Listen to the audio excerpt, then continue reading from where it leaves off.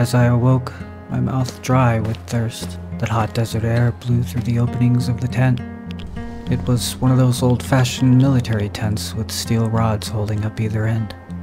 Nylon strings were tied to the holes at the bottom, which were pinned down to the ground.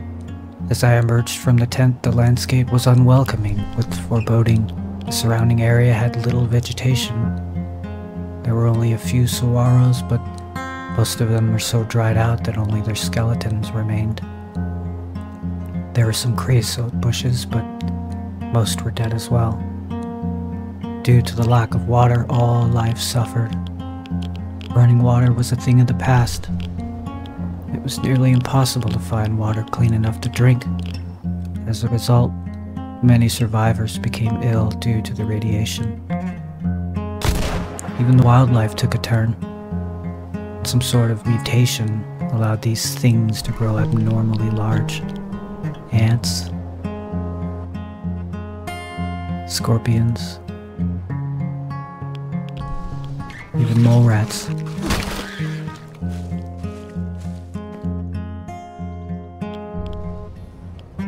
And the dreaded cazador. I guess it's time to get moving. Better go wake Sahara before the day grows hotter. As I peered into the tent, my worst fear, she was gone. It wasn't like her to wander off without telling me. I searched around in a panic. No sign, no clues. All of our gear was still here. As I got to higher ground to survey the land, it was as empty as we left it the night before. Before my feelings of guilt and anger set in, I'd have to pack up and leave to look for her. Checking my supplies, I find I'm low on food and water. No surprise.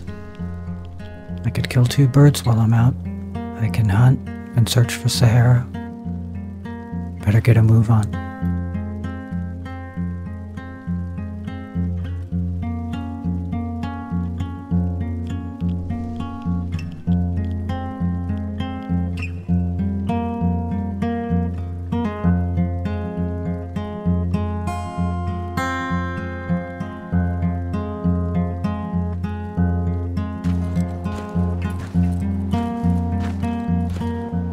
Years have passed since the end of the war.